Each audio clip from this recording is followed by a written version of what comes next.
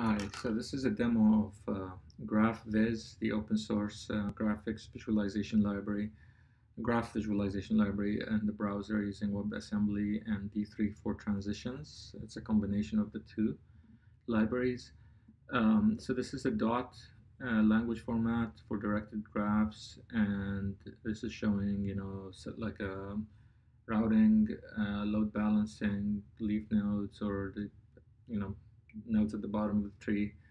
Over here is like the state 2s. We lost one node, so we have NH1, NH2, and then state 3 is just NH1, and then since it's just one, there is no need for load balancer.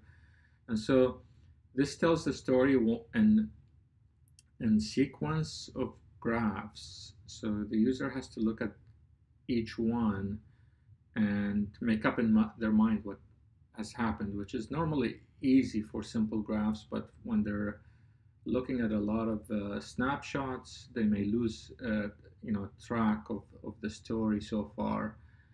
They can go back and see what to the beginning and move forward again.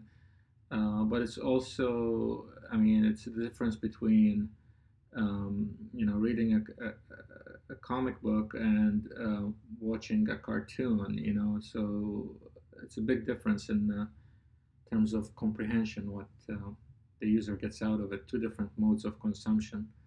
So this is the standard 1 by 1, and this is the whole story, the animated story.